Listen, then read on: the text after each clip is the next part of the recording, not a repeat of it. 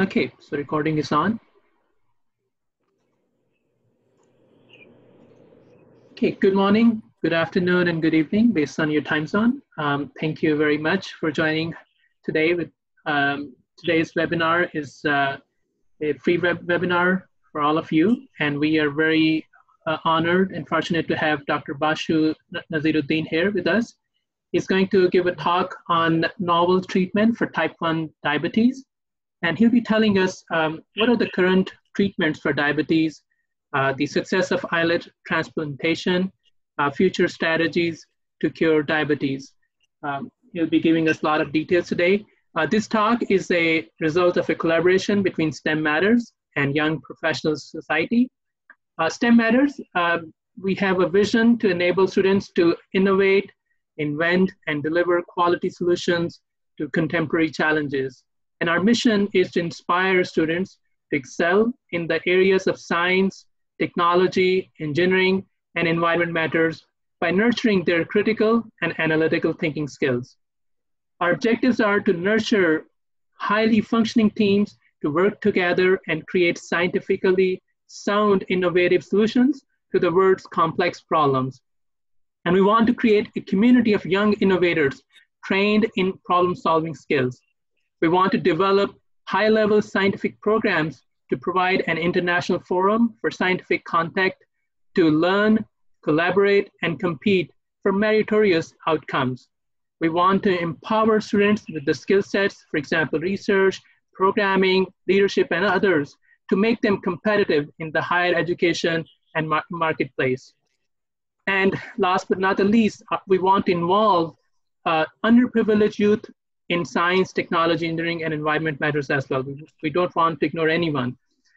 And our sister organization, based off of UK, Young Professional Society, is set up to help support and change the lives of youth by providing personal and professional development opportunities. It aims to bring to the forefront a more progressive, accomplished, and enlightened younger generation of people who will be representatives and leaders of their communities, and who will contribute positively towards the wider society.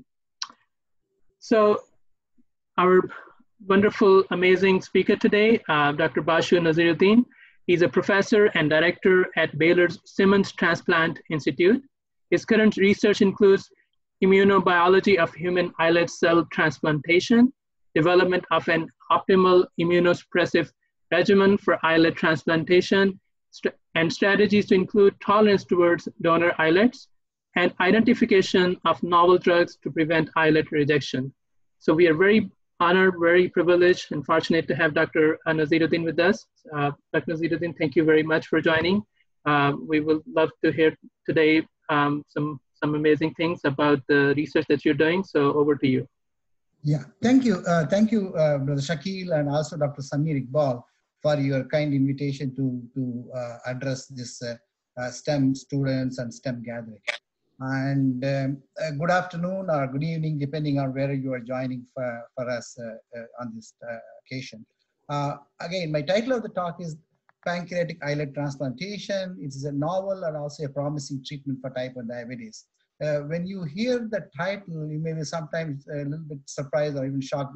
What is this islet transplantation? People generally talk about in a disease or a thing, but I estimate the intelligence of STEM students really high.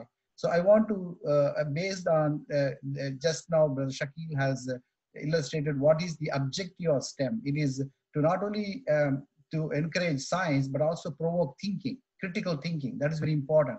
So in this presentation, I'm going to give you a little bit of a bird's eye view of this technology, but there is lots of information that you can critically think and challenge yourself and even ask me questions. So I'll be happy to answer them.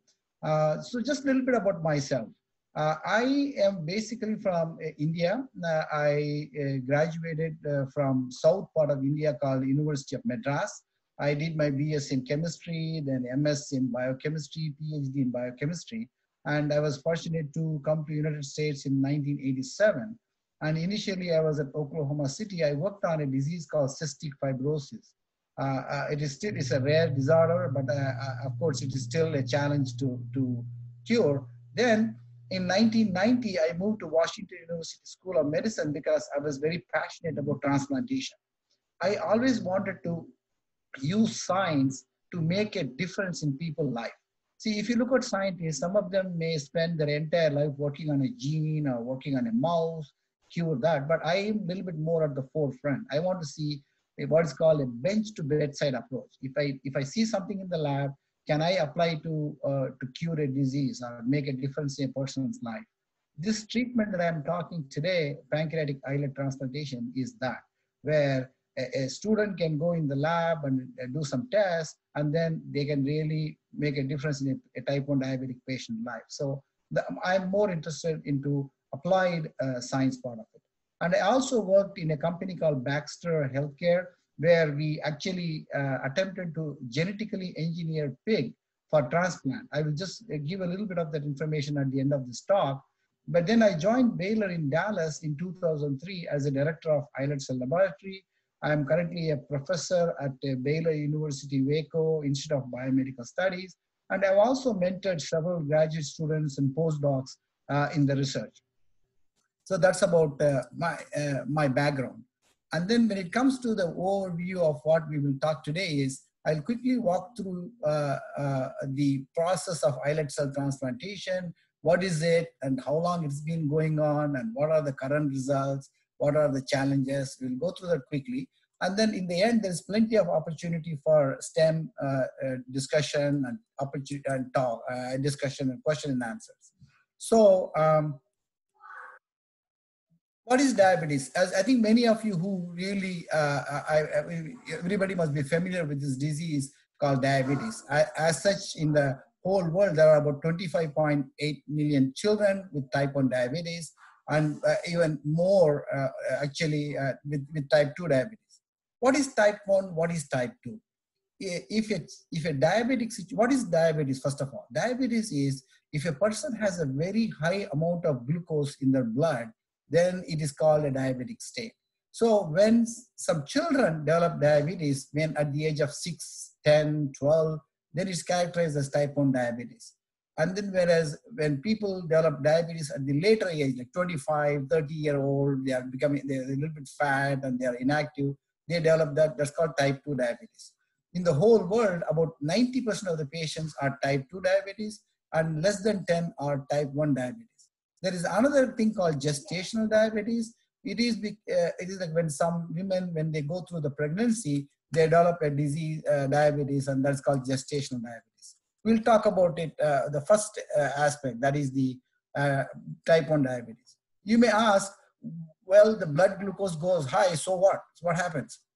Well, if a normal blood glucose in a normal healthy individual is somewhere between 80 milligrams or up to 100 milligrams, but after you eat a heavy meal of biryani or some sweets, it may go up to like 140, 150, but it should come back to 100 or always normal. But then if your glucose levels go high and always stay high, like around 200 or more, what happens is, like down the line after several years, people experience nephropathy. That means their kidney function will be gone. They develop retinopathy. That means they become blind. And vascular disease, they may experience strokes or heart disease and things like that. So diabetes is not something that you can live with without doing anything about it. So what do people do? If you are a type 1 diabetic, I'll tell you what it is. It is a genetic disorder where the entire insulin production in the body is gone. There is no insulin production, which means that they have to have insulin injection to survive. For example, if you take a type 1 diabetic patient, put them in an island, then technically without insulin, they cannot even survive. So it is that is important to have insulin injection. Whereas type 2 diabetic people have enough insulin, but they can survive on taking medication and things like that. So again, as I'm telling you, insulin injection, oral medication, you have to take daily. What if you say, can I not have anything? Can I have a cure? Is there a way to cure? Well, islet transplantation that I'm talking today is one such thing. That is, it is a cure for diabetes. Just to give you 1 minute of what is type 1 diabetes, like when some people, when they have some genetic predisposition, they call, and if you look at the left side of the bar, it's called islet mass. A normal person, say 100% of the islets are working. But in a type 1 diabetic patient, 75–80% of the islets are lost, and before they recognize that, okay, this patient has become diabetes. All I'm trying to say is that it is usually diagnosed at a very advanced stage where there is not much you can do. So in terms of cure, what are all the 4 options is, one, if a person can have a pancreas transplantation, I'll tell you what it is in the next slide. And you can have islet cell transplantation. In future, people are thinking about using pig islets or even stem cells. So we will talk about it just in the end. So as you can see in this slide, there is an organ called pancreas. It is right in the middle of the stomach, just below your liver. And it does 2 things. One, this pancreas makes enzymes to digest your food, and it also makes insulin to control blood glucose. So if your type 1 diabetic patient has no insulin, the right thing to do is replace the pancreas. You know, the pancreas is not working, put in a new one. But unfortunately, it is not so easy because the pancreas surgery, transplant is a major surgery. You cannot do it in a normal condition. So it is a very serious surgical procedure, and many people don't prefer to do it. So what is islet transplantation? Shown in this is that in the pancreas, there are several islands or islets of the cells scattered throughout the organ. Their job is to make insulin. So technologically, if you're able to get those islet cells out of the pancreas, make a solution, inject it, then technically that will solve the problem, because if they will make insulin, the patient is happy. So that is our process. So what we are doing here is I'm showing you a cross section of pancreas. That is, if I take a human pancreas, make a section out of it, just a cross section, and then look into the inside, you'll see these islet cells, which are all sitting in the middle. So this is like the microscopic slide of that. You may ask, how do we do this transplant? Where do I get it? If I'm a type 1 diabetic person, what should I do? So in our lab, or many labs in the world, we identify disease donor. That is, they are brain dead, but they're not actually dead. So what we do is they procure liver, kidneys for transplant.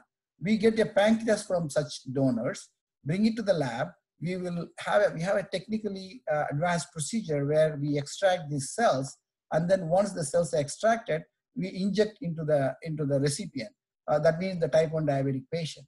So once the injection is done, the islets go into the liver, they start working.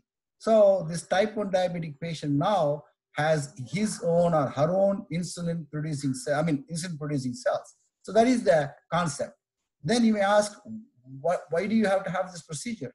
The simple thing is, it is a very minimally invasive procedure. Like I was saying, pancreas is a major surgery, whereas this one is just an injection.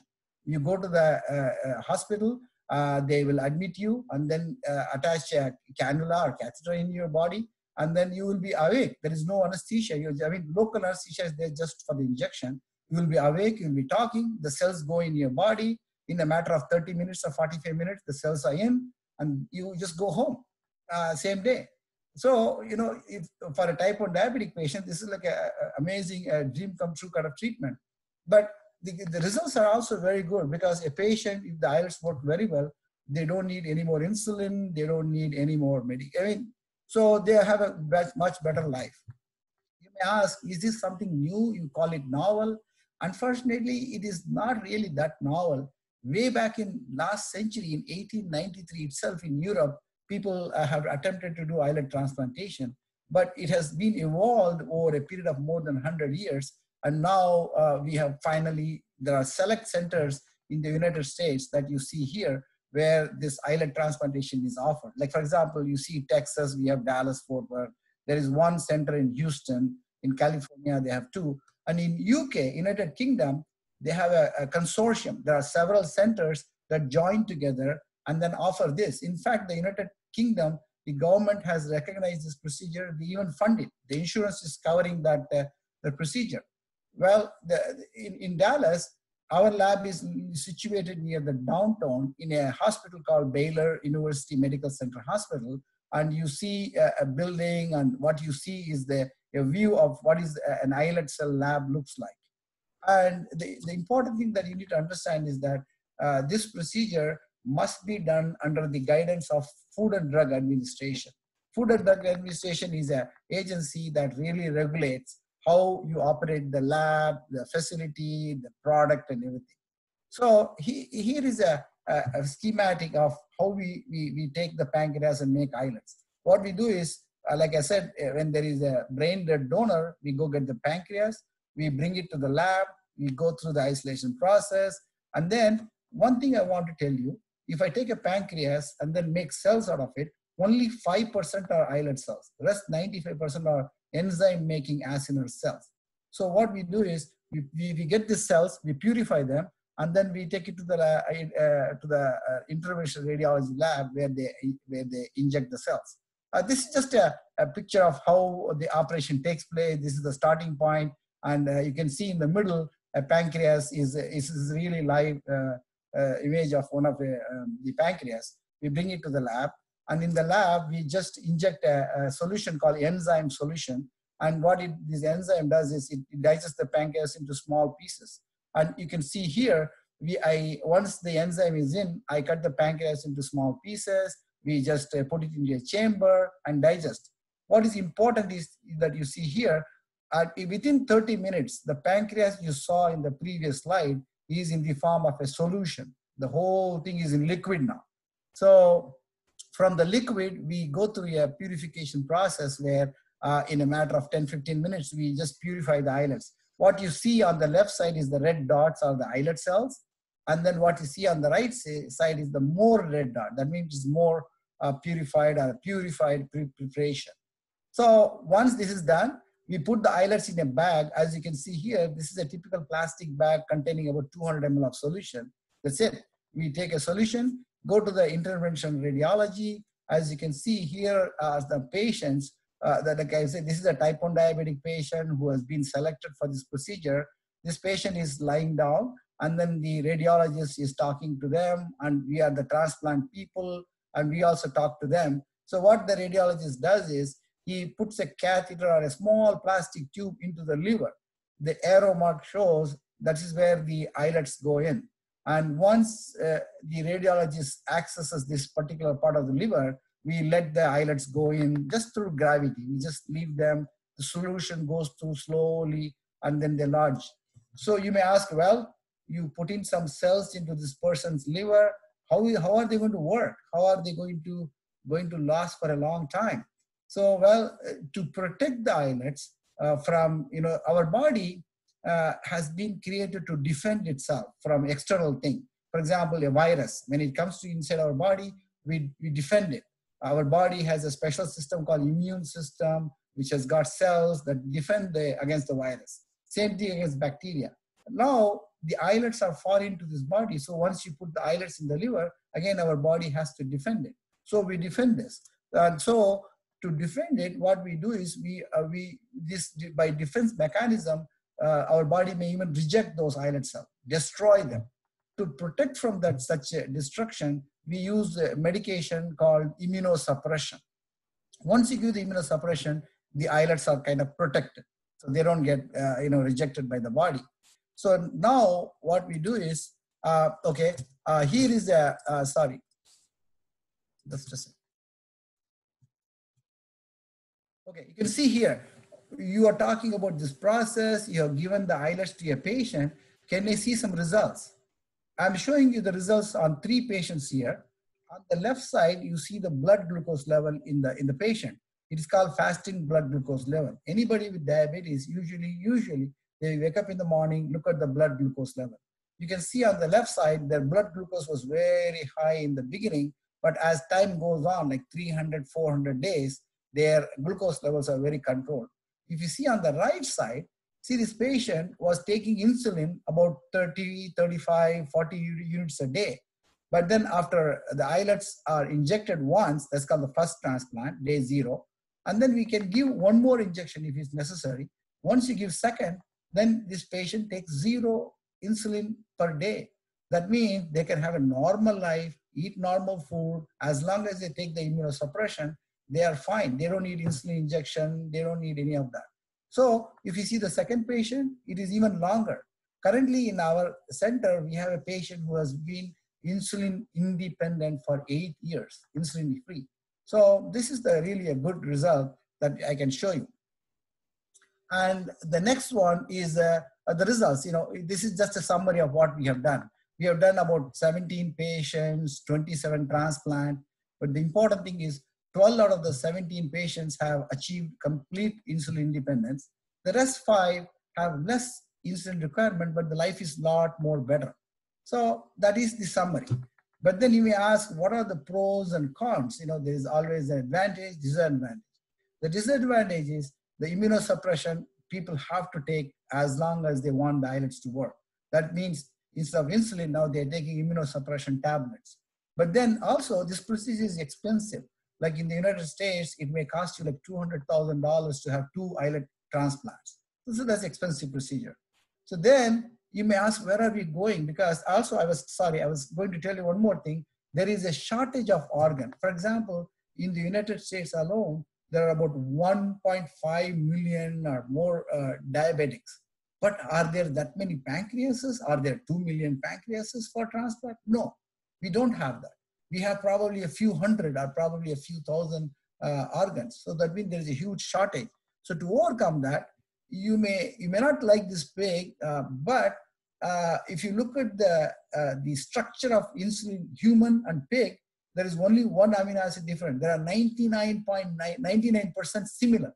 So that means a pig insulin will work as good as in human. So which means if I put pig islets into human, that will be working fine too. So we are doing some research on can we use that. The reason is once you use these pig islets, there is plenty. You can throughout the world, anywhere in the world, we can deliver the islets from pigs that can cure type 1 diabetes. And also, you might have heard a word called stem cells. In a human body, there are specific cells. This is for your STEM students, so you should know a little bit about stem cells. So the stem cells is in a human body, there are cells which constantly progress and divide and differentiate into various parts of the body. Like some of them become bone marrow cells, some of them become nerve cells, some of them become heart muscle cells, some of them become islet cells. If you're able to identify those stem cells, culture them in a flask, we should be able to produce enough insulin producing cells to cure diabetes. So that's a challenge. So to summarize what I was telling you, that it's a viable option to treat brittle diabetics. You may ask, what is the big advantage? See, currently a type 1 diabetic patient can have an insulin pump attached. In their belly, there is a pump which constantly injects insulin. And there is another device called glucose meter, which constantly measures glucose. They communicate with each other and they can communicate. But unfortunately, if there is a mechanical problem, if the pump injects a lot of insulin, then the patient will have low glucose level that may result in death. So there is an issue, whereas the islet cells that we give, they are biological. When there is too much glucose, they will give insulin. When there is too less glucose, they will not make insulin. So it is a better thing. So this is a simple process. It looks from this presentation, but it is technologically very advanced. Okay, and I'm just giving you this procedure takes a big team, a team of surgeons, a team of islet specialists to do this. So that's about the pancreatic islet transplantation. Now, I want to open up and challenge you guys. You may ask, what is in it for STEM students? I'm like a 9th grader or a 10th grader. I am interested in science and technology. I want to know what is it that I can do to contribute? How can I join? Or is there something challenging? Yes, there are several challenges. Number one, there are patients with diabetes. Actually, the number of patients in the whole world is growing. If you're an Asian, you are from India, Pakistan, Bangladesh, or you are from an African country, or even for that matter, if you're Hispanic, like if you're from Mexico or Southern, the number of diabetic patients is growing very, very alarming rate. So that is one thing. People can see why it is growing. Is there a genetic predisposition that we can analyze? Students can work on population genetics, try to find out why this is growing. The next is artificial pancreas. I just talked to you. We can have an insulin pump and glucose monitor. Can they communicate, deliver thing? And now I was telling you stem cells. Now there is technology where I can take a single cell and then look what are the genetic factors that are activated or are working. We can look at that. Again, can we detect diabetes at the early stage so that we can stop the destruction? That's the important thing. And for type 2 diabetic, like you may have somebody in your relative or a friend whose parents are type 2 diabetic, can we give them a better medication? So these are the things that you can always think about. And then there is also data analytics that we can do. There are so many research opportunities. My lab, every year we take 2 students who can come into the lab. They can look into what we do. We can even look into a transplant procedure and see how they can get excited about this research. So what I'll do is I'll stop here, and I'm open to questions because I was told it's a 30-minute talk. So I'm finishing like 3 minutes ahead. Wonderful, Dr. Naziruddin. That was very, very good. Very interesting. A lot of questions, hopefully. So I would ask the audience, if you have questions, you can unmute yourself or you can type in the chat window your questions and I can ask for you however you want to ask the questions. So it's your choice. Let me see if on Facebook if we got any questions. In the meantime, folks on the Zoom, please let me know or let Dr. Naziruddin know if you have any questions.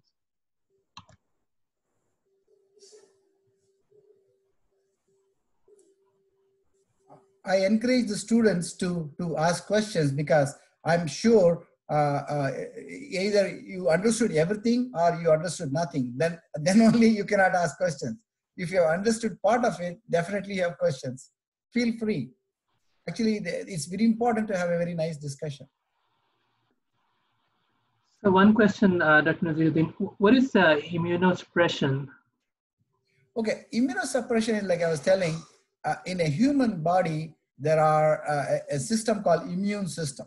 What it does is it protects our body from invading pathogens like, virus, bacteria. So this immune system, once the islets are inside, will activate, will destroy.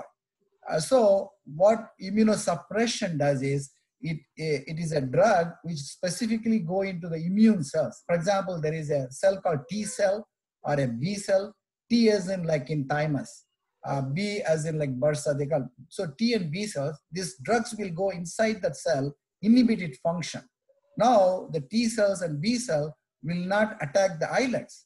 So you may ask, then what happens to the virus and bacteria? Well, this patient will be immune compromised.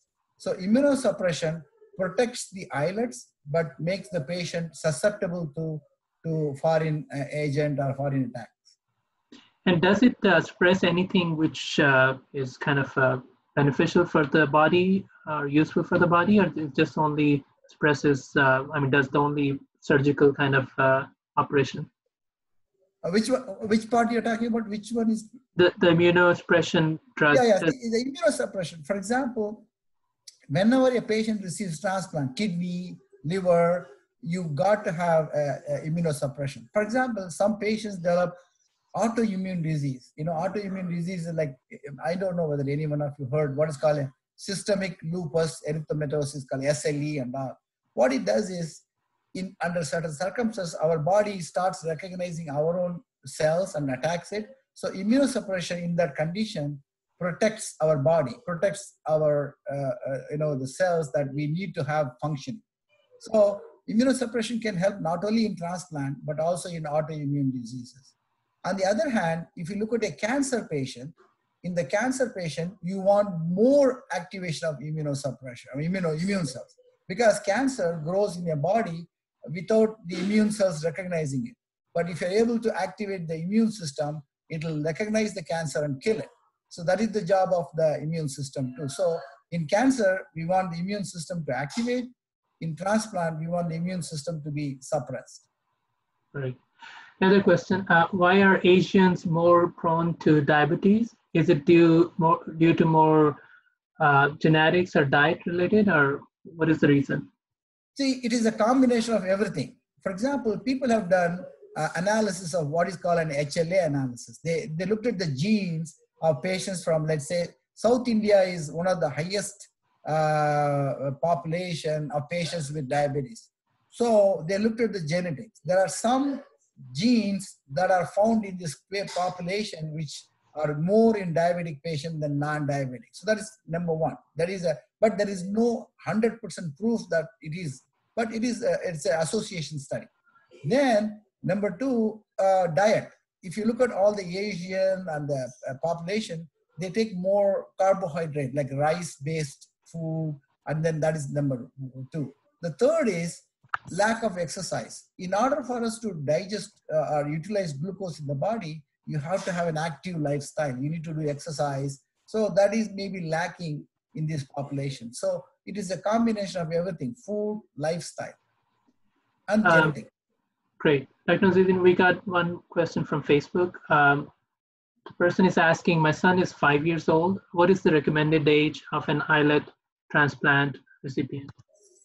Is that son diagnosed with diabetes? Seems like, yes. Okay, so actually, if you look at technical wise, islets can be beneficial even for a child. But the immunosuppression that we give, like I mentioned two names called tacrolimus and sirolimus.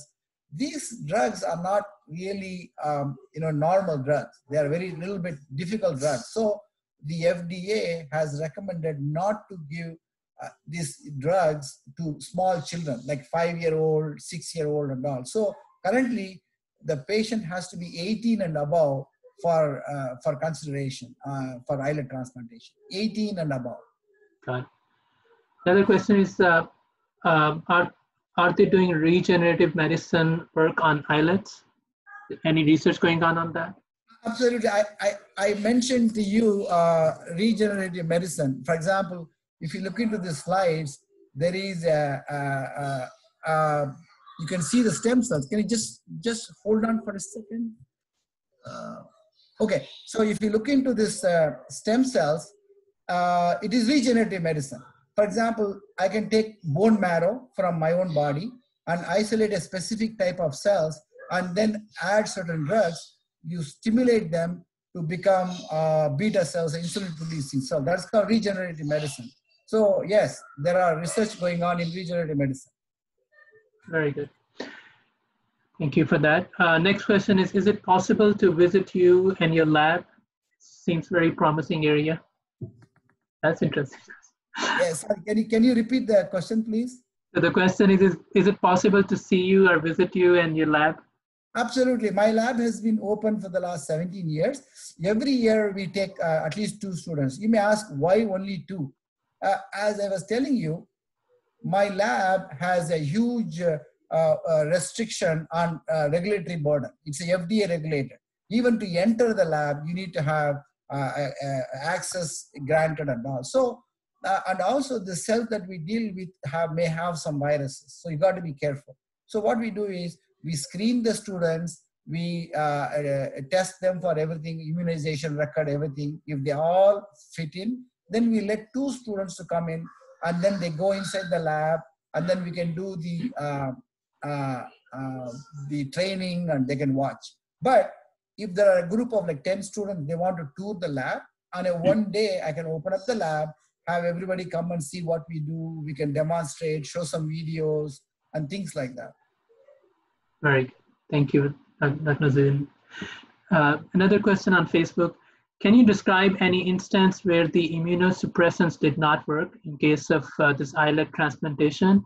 What were the consequences? And does the hospital perform the checks that immunosuppressants would work in any patient before their administration? I heard recently a case where for some organ transplant, immunosuppressants did not work and the patients died. Very good. It's a very good question. See, we call this immunosuppression as a double-edged sword.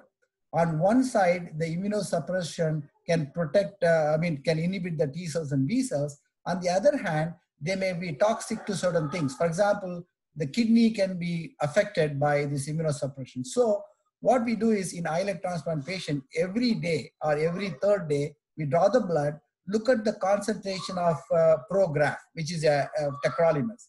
It should be like 6 nanogram or 6 nanogram. So if it is 6 nanogram, it is working optimally. If it is, if the patient did not take the medication, it goes to like 1 or 2, that means the immunosuppression is failing. Or sometimes the the patient takes more, then what happens is like, that also destroys the kidney. So yes, there are cases where an immunosuppression can fail. It is not 100% safe mechanism. You have to be very careful. The transplant surgeon watch it very carefully, the doses and how effective they are. Great. Thank you for this detailed question, Dr. Naziruddin. Another question is, what type 1 incidence is increasing? Why type 1 is increasing? Yeah, type 1, like I said, see, the real cause of why people develop type 1 diabetes or even diabetes is not really understood. Once the diabetes is like, for example, there, we know what to do with it, how to treat it, how to control. But what triggers? I'm a normal person, let's say, and then 1 week from now, suddenly I'm diagnosed with diabetes. So the trigger for type 1 diabetes is clearly not known, but there are several hypotheses. For example, there is a virus. When a person gets viral infection, as you all know, as normal human beings, we are exposed to viruses every day. So one virus can go inside the body and it can damage one beta cell, one islet cell. Once it damages, the islet cell releases all contents. Now the immune system will get alert. Okay, there is something going on. The immune system can attack that beta cells and they destroy it. So people get diabetes, type 1 diabetes, because our own body destroys it. It is called an autoimmune disease. Auto means self, immune means immune response, disease. So our own immune system attacks the islet cell, destroys. So the maybe the virus infection, maybe there is some other genetic factors are making more and more prevalent and high number of population for type 1 diabetes. But still, we don't know what causes type 1 diabetes to start. Very good. Dr. Naziruddin, you mentioned type 2, there are 90% patients in the world, and type 1 is probably less than 10%. So right. do you see a lot of research happening for type 2 as well? Absolutely, because many pharmaceutical company as well as the National Institute of Health, they all want to control diabetes, particularly. So there is a tremendous progress in treatment of diabetes, particularly type 2. Like I was saying, there are different types of oral medications that work through different pathways to bring the glucose down. Our liver plays a major role in the glucose production. So there are a lot of drugs which control the liver function. You might have heard a drug called metformin. Metformin works to control the liver function. Then there are certain drugs which make more insulin from islet cells. So they are like sulfonylurea, they are called like that. So what happened? They make stimulate the insulin. In fact, currently there are so many drugs coming into the market. Their goal is to increase more insulin production. Then the third type of drug is like, for example, when you make too much glucose in the blood, our kidney is supposed to filter the glucose, kidneys. There is a third type of drug which can open up the kidneys to flush out the glucose from blood. If the blood glucose goes more than 180, the kidney will open the gates. Now all the glucose will go through the urine. So that means there is no high glucose, there is no long-term complication. So for treatment of diabetes, type 2 diabetes, there are so many approaches. But as I was mentioning, you must take the drug every single day. You must follow a diet regimen. You must follow the exercise. All those things are there. But despite the best attempts, diabetes is a progressive disease. You cannot stop progression. You can control it. You cannot cure it. So type 2 diabetes, yes, it is a major focus of many companies and research. And there's a lot of very exciting things are going on. In fact, an insulin pump and attached to a glucose monitor is also, I think, applicable for type 2 diabetic patient.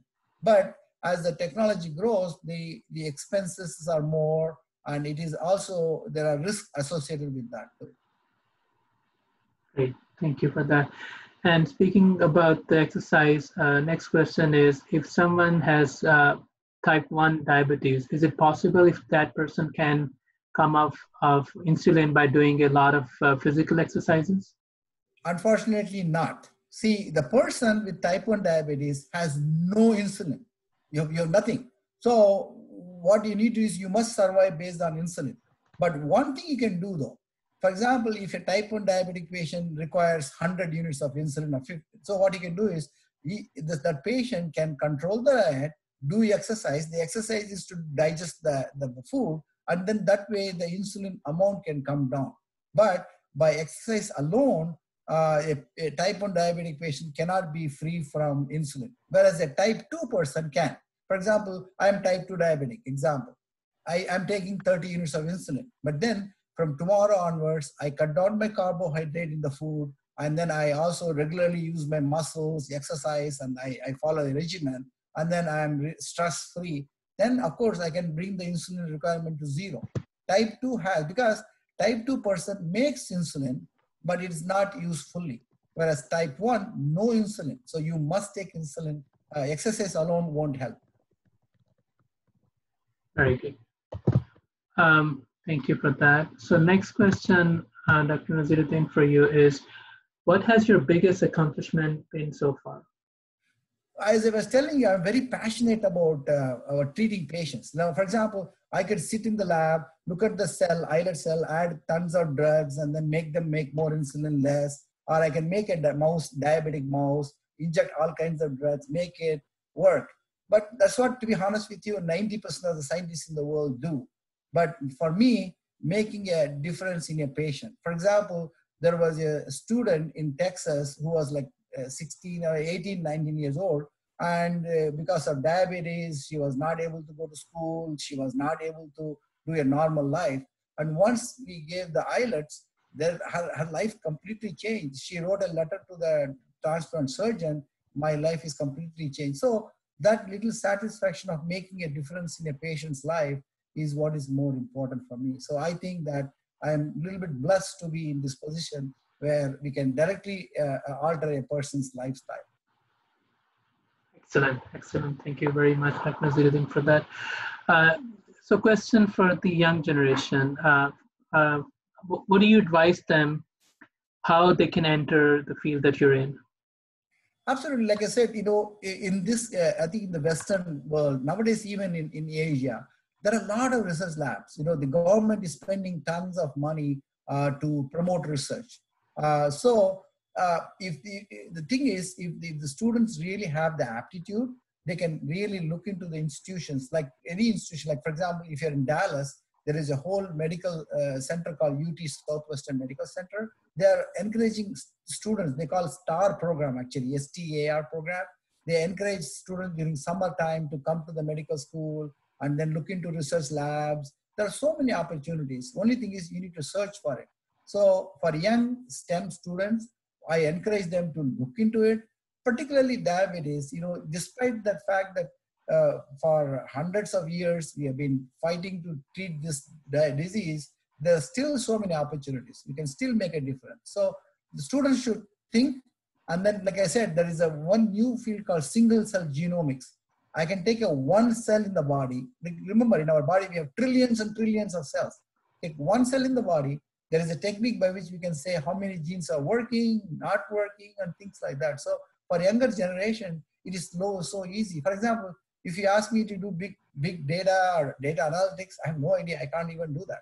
But as the younger generation, they are blessed to be in such a situation. So they can, of course, look for this opportunity for young, particularly young STEM students. They can really join research. Excellent, Dr. Naziruddin. Question for you: Do you think this research, the path has to go through the going into the med school and then going into the research, or somebody can do undergrad and master's and PhD and get into this research? So, what's your advice on that? Yeah, see, I think if you are a doctor, like if you go to medical school, then if you become an endocrinologist, or you could become a surgeon, and then as a surgeon, you can work with the pancreas and then make sure that you learn this isolation process and then give it to islet to the patient. Or if you're an endocrinologist, you can look at the islet transplant patients and see, hey, how do I preserve your islet function? We can do that. So that's for the medical doctors. But this is not medical. The data that I presented today, or the information, clearly shows that I'm myself not an MD, I'm a PhD. So if you have a bachelor's degree in science, master's in science, you can always look into the biology of islet cells or biology of beta cell or insulin production. You can join this research even if you are not a doctor. As long as you have something to do with science, it's okay. Even if you're a high school student, like 11th grade, 12th grade, if you have a lot of interest in science, you can look for opportunities and you can make a difference. Excellent. And Dr. Naziruddin, does somebody have to be a PhD to get into the lab research work, or you have undergrads and masters as well working full-time? Yeah, currently in my lab, we for example, from Baylor University, when a student has already finished bachelor's, they want to come for master's. We have a program where they can do master's and PhD together in my own lab. I have currently 2 students. Like I said, we all have limited space. We have 2 students who are in my lab. There are already 6 or 7 students who have finished PhD. 2, 3 of them are already directors. There was a person called Mazhar Adnan Khanak. He's from South India. He came and joined my lab, did masters, did PhD, learned the Islet technology. He's a director in Virginia. So a student who is undergraduate also can come and do in summer some work in my lab and learn more about it. When you can do masters and PhD. Our lab is mostly for masters and PhD program. Very good. Yeah, do you have any full-time undergrad, those who have graduated from the undergrad program? Do you have those people as well?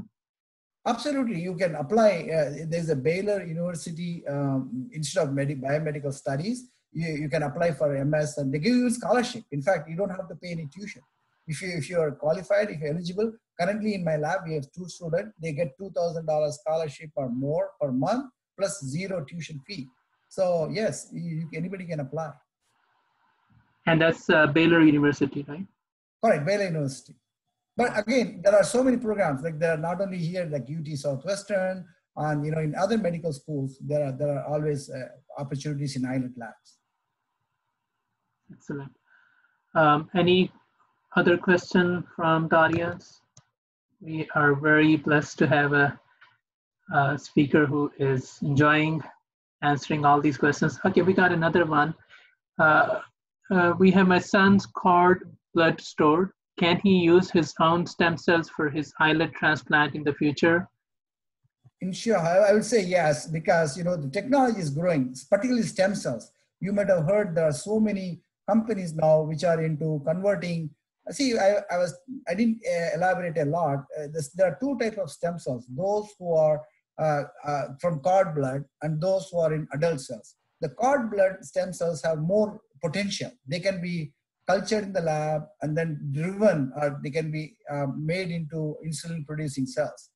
There is a lot of technology that is already working. So, but it hasn't seen the reality yet, because people can see insulin production in these cord blood stem cells, but there is not enough to satisfy a human being's need. For example, if you are a normal person with 70 kilograms, you need a lot of insulin. These stem cells are not strong enough to make that much insulin yet.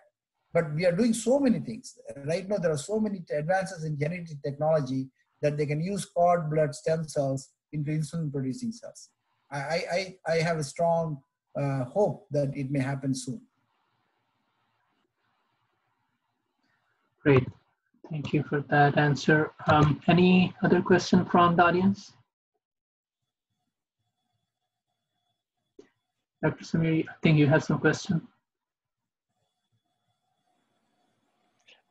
Yeah, so Dr. Naziruddin, of course, many students have opportunities, but the mindset, from 6th, 7th grade, how do parents prepare their kids to think in these broader terms? So what do you suggest some strategies for parents as well?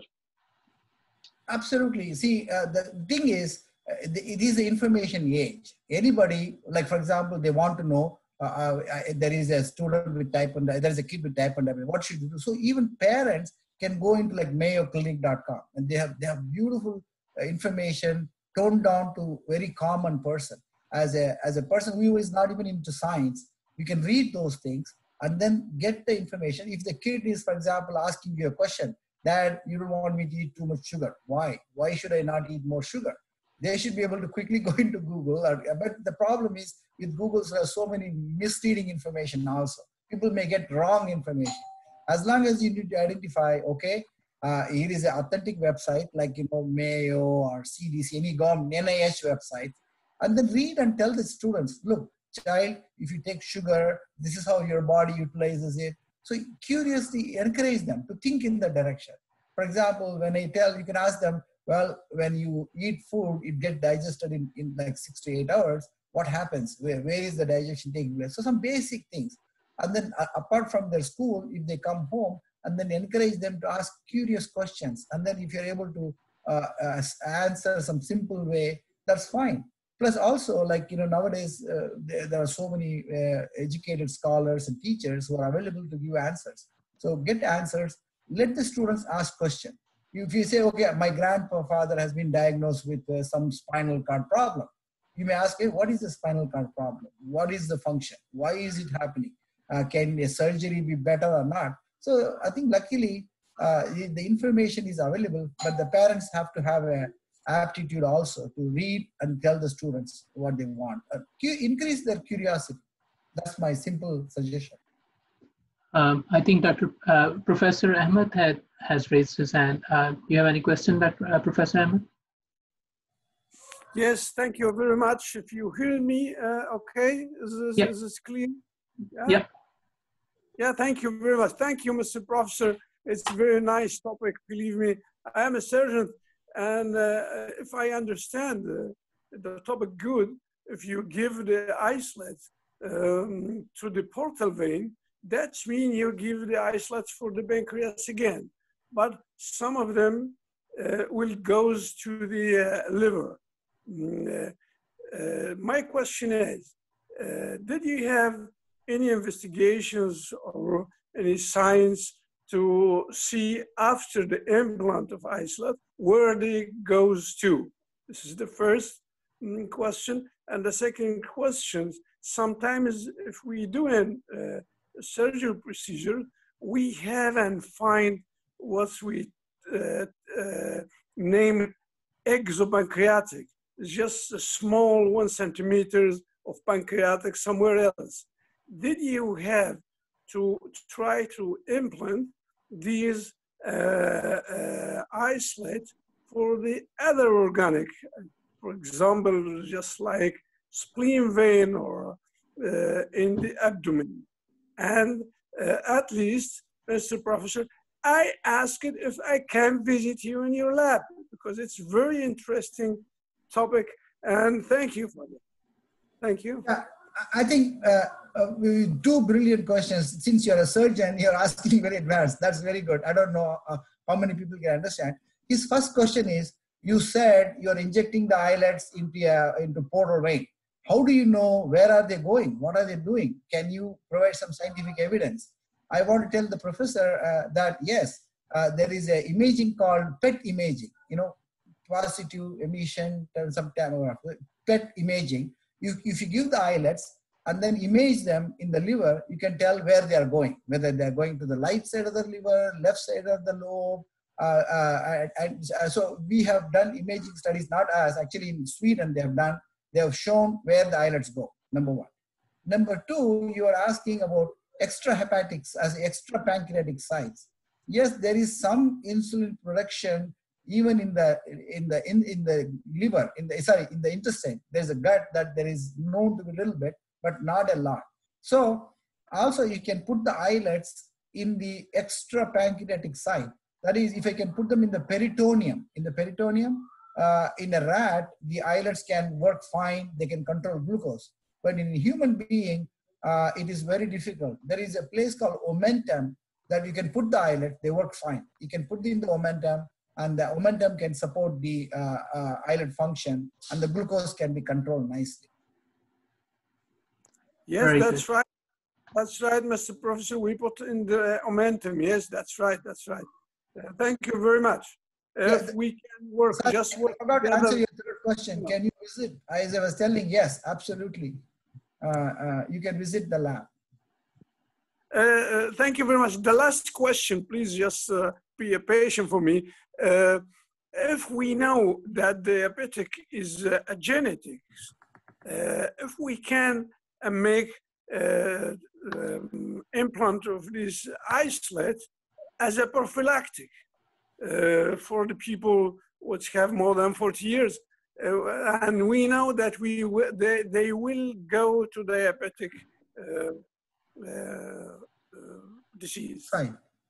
And thank you very much. Okay. And one more question, Dr. Naziruddin. Which natural remedies are there for diabetes?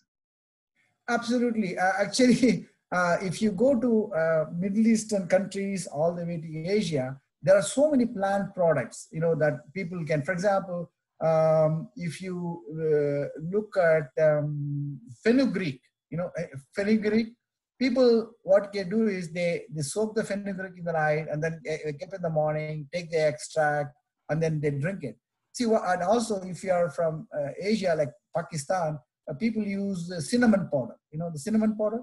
What it does is these are all natural compounds.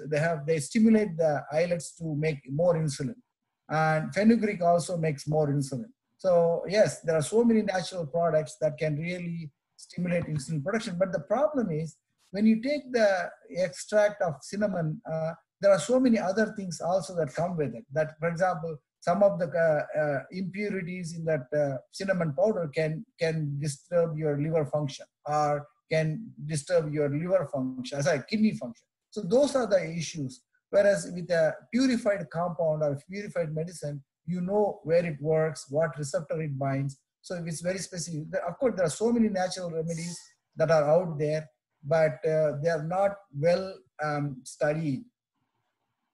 Got it. Very good.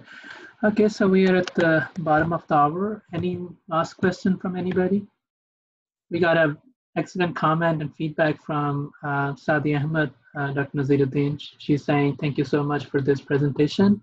As a mother of a child with type 1 diabetes since she was 14 months old, I try to keep learning about the research. This information was very beneficial.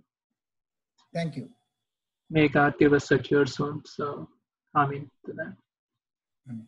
Any last question from anybody? Okay. Well, Dr. Naziruddin, I really enjoyed. I hope the audience also enjoyed. Very, very interactive session. Very detailed answers from you, full of energy, and that was the interesting part that I liked. So thank you for that. I'd request the audience, before you leave, please leave us with your feedback. I have posted the link on Facebook as well as in the chat room in Zoom. We really need your feedback so that we can always, align and adjust our future game plan, a roadmap for the kind of topics and kind of speakers that we want to bring on through this platform for your benefit. We can align with what you're really looking for. And I'll end with the reminder to the audience that STEM matters. Our mission is to inspire students excel in the area of science, technology, engineering, and environment matters by nurturing their critical and analytical thinking skills. And you heard several times Dr. Naziruddin mentioned that we really want to sharpen the critical and analytical thinking skills of our youth. And STEM matters. Our mission is to help our youth, our next generation, to really become better thinkers, better critical and analytical thinkers. We coach and mentor middle and high schoolers, and we prepare them for the national and international STEM competitions. We'll be opening up registration for the spring 2021 session next month. So please look for our information on the website, stemmatters.org, STEMATTERS.org. We look forward to have another batch of young students who will join us hopefully, and we will help them sharpen their STEM skills. And with that, Dr. Naziruddin, you want to say one last thing to wrap up? Actually, again, I want to thank the opportunity to present work, but I am more happy because a lot of people were able to ask questions. That is very important. The entire purpose is to actually encourage students to tickle their curiosity. Can they become curious? Can they ask questions? And so that is the important things. I'm really happy that we had like around 20-25 minutes of discussion, and that's really the important thing. Excellent. So with that, thank you, Dr. Naziruddin, and thank you, audience, for joining us. Have a good, blessed rest of the day or evening, wherever you are. Take care. Bye-bye. Thank you, Dr. Naziruddin. Take care. Bye-bye. Thank you. Bye. Thank you.